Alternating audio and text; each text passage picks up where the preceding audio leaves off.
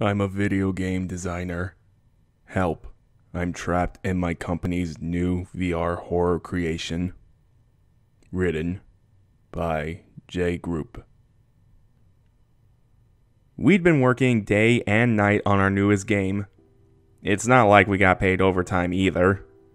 We were all salaried employees, and it was in our contracts that we had to work as many hours as necessary to produce each game by its deadline. Within federal legal limits, of course. Although most of us pushed it even further than that to appease the demands of our boss.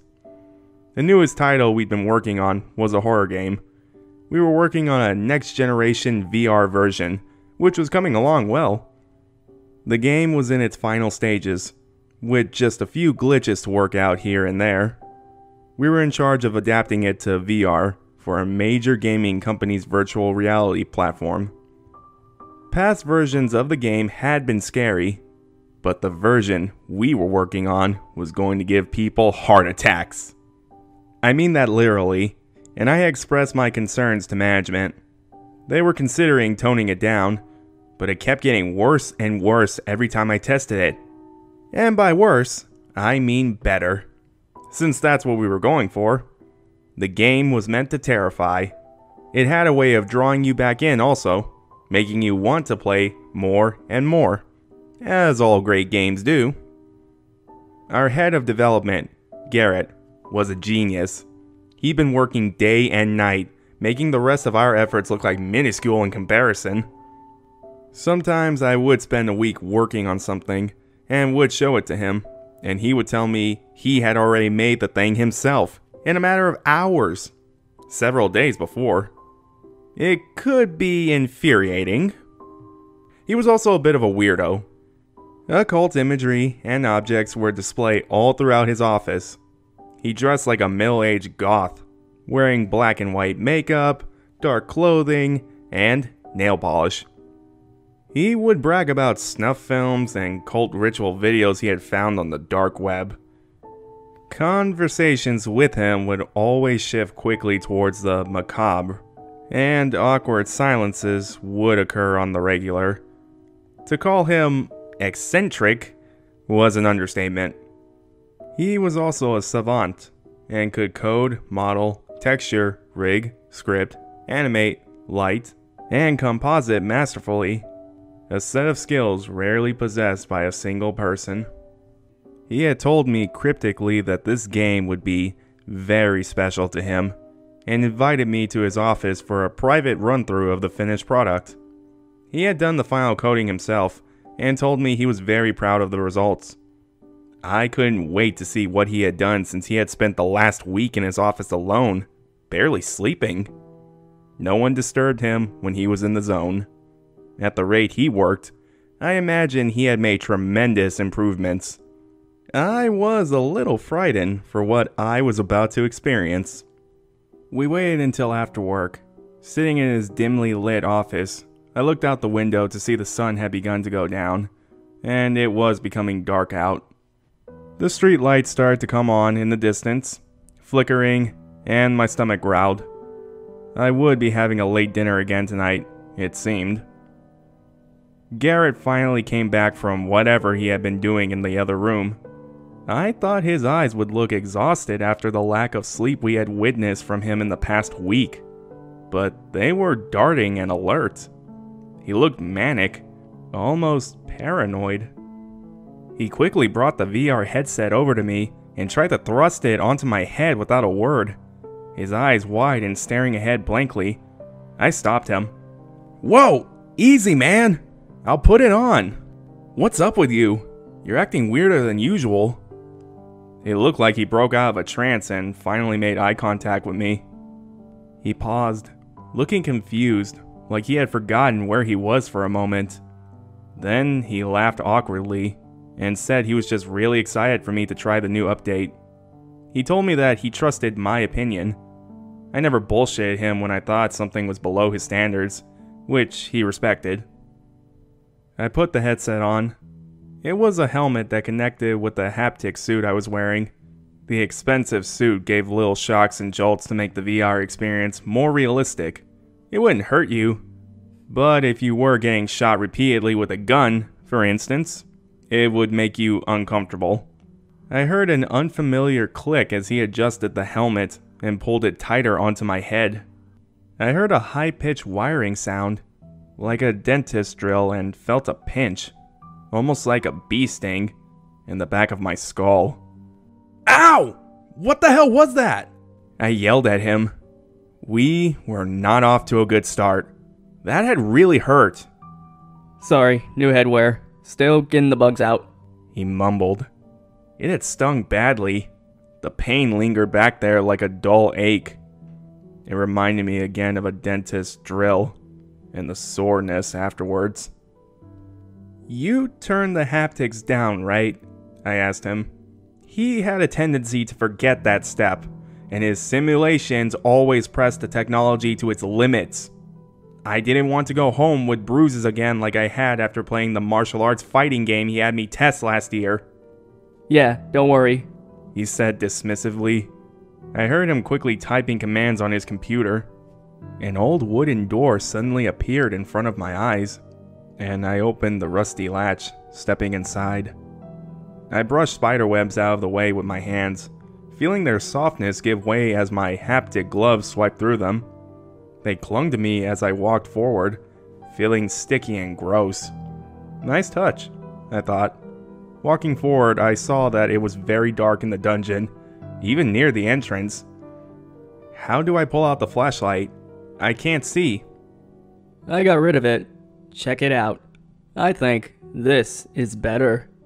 He told me what to do, and I performed the sequence of motions to pull out a match and light it. I saw it was burning down quickly, like a real match. Seriously? I laughed. As if this game isn't creepy enough. Now I've got a match to see with? Huh. Let me guess. If I pull out a weapon, the light will go out, right? Of course, he said. You can't hold a lit match and pull out a knife at the same time. Where's the realism in that? It would blow out.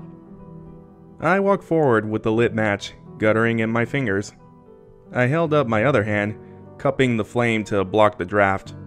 The darkness enveloped me, and I was afraid as I stepped past each alcove where something could be hiding, waiting to jump out at me from the shadows.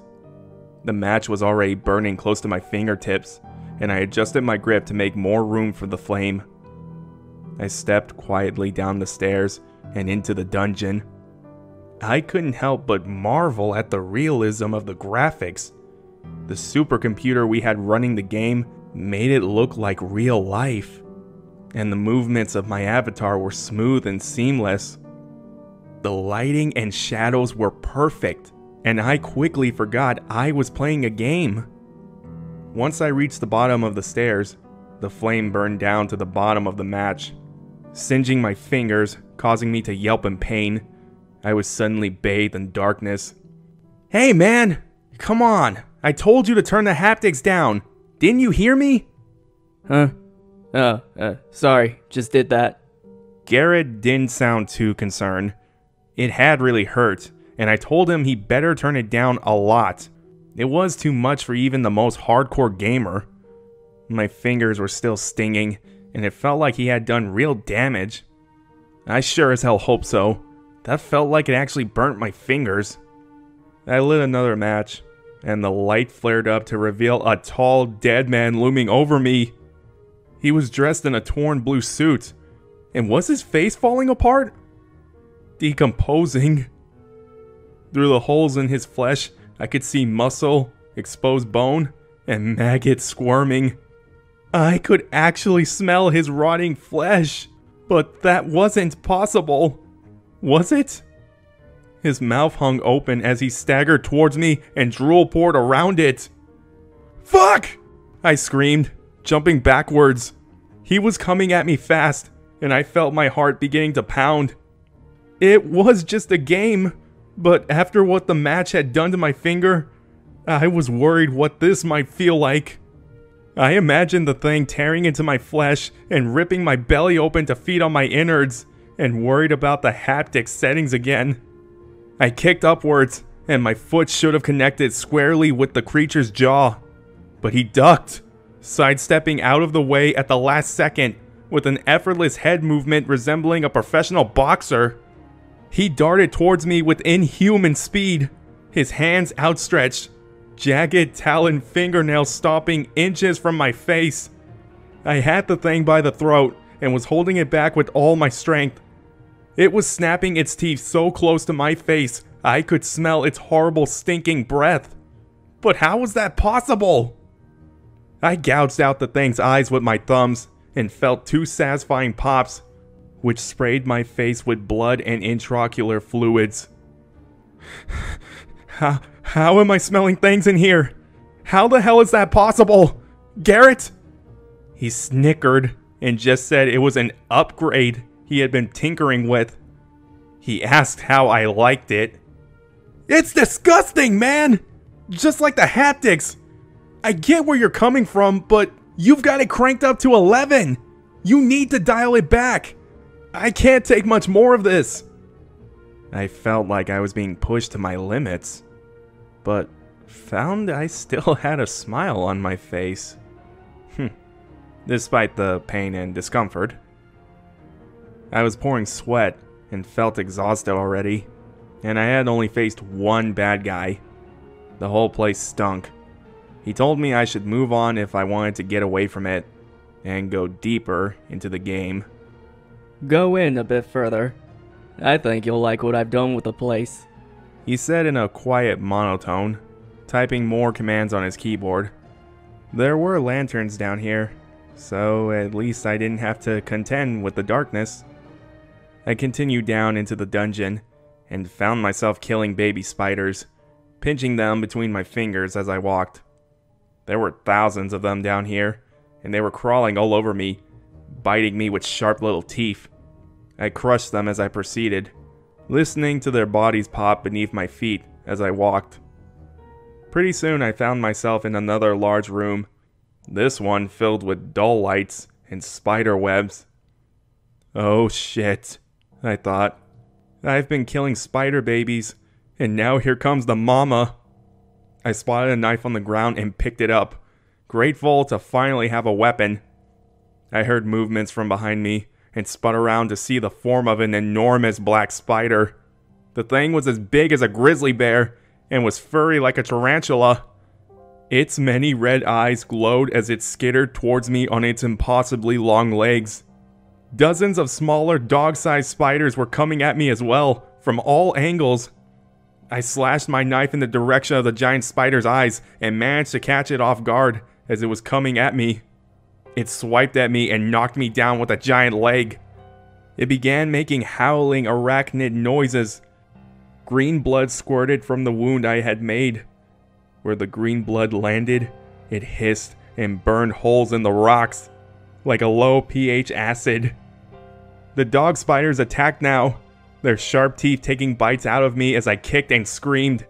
I hacked with the knife and swung wildly, killing several of them and wounding others. The enormous spider was on me again now, gnashing its massive teeth at me and holding me down as I fought with everything I had. Its mandibles racked my chest and I felt warmth spread across the front of my torso. The green blood from the spiders which covered my hands began to sizzle and burn, and I screamed. I was no longer screaming at Garrett though. I had forgotten he was even there.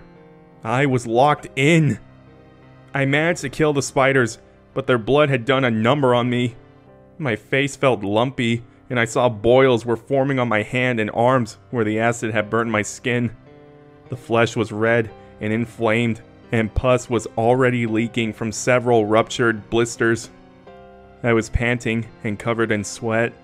The light from a tunnel ahead beckoned me further. My exhaustion was secondary to seeing what lay ahead. I continued on, forgetting that anything had ever existed before this.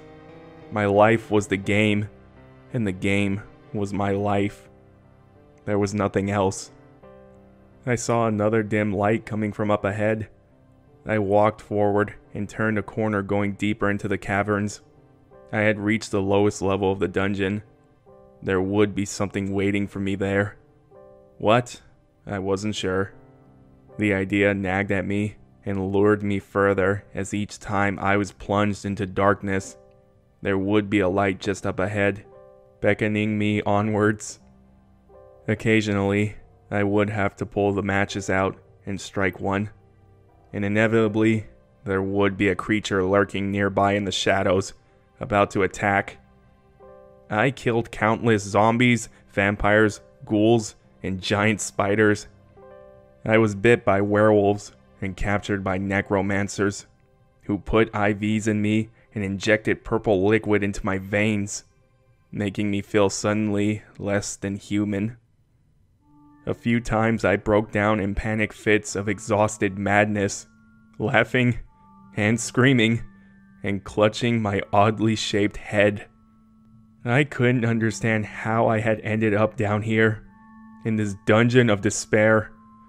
When things would get so difficult I could no longer bear it, and I had a breakdown like that, I would find myself waking up with no memory of having fallen asleep. I'd bolt upright terrified, astonished to find myself still alive. I had no compulsion to eat or drink, and realized now that Garrett was keeping me alive with intravenous or a feeding tube. Maybe. I finally realized all this after how long? Weeks? Maybe months. I had been in here so long, I had explored to the outermost boundaries of Garrett's creation. I found a seam, a back door leading to this primitive workstation. I believe Garrett put it in here himself so he could spend more time in his creation and still access the outside world. He likely assumed I would never make it this far. When I first saw it, the laptop looked so alien to me, I actually shrank back from it, afraid. I wondered what the Dungeon of Despair had cooked up for me in this, its latest attack on my sanity. But then I remembered. It all came flooding back as I looked at the familiar screen. After screaming for several minutes in a panic fit of rage, I tried to pull the helmet off my head, but found it hurt badly to even try. It was locked on tight, and the more I struggled, the more I realized it was actually implanted into the back of my skull. I felt a long, thick needle was drilled into my head.